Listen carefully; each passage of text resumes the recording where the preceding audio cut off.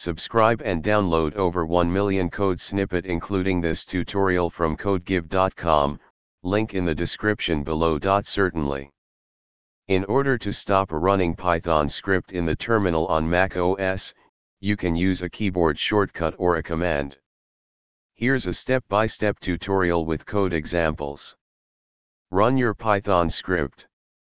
Open terminal and navigate to the directory where your Python script is located.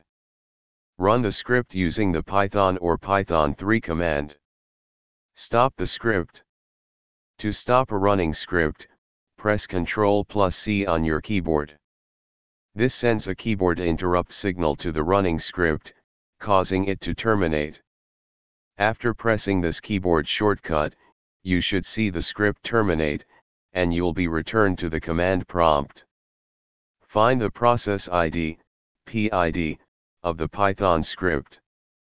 Open a new terminal window and use the PS command to find the process ID, PID, of your running Python script.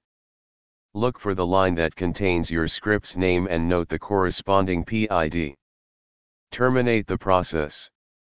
Use the kill command to terminate the script by providing the PID. Replace PID with the actual process ID you obtained in step 1. This forcefully terminates the script. Let's say you have a simple Python script named example_script.py. To run the script. To stop the script, either use the keyboard shortcut Ctrl C or find the PID and use the kill command.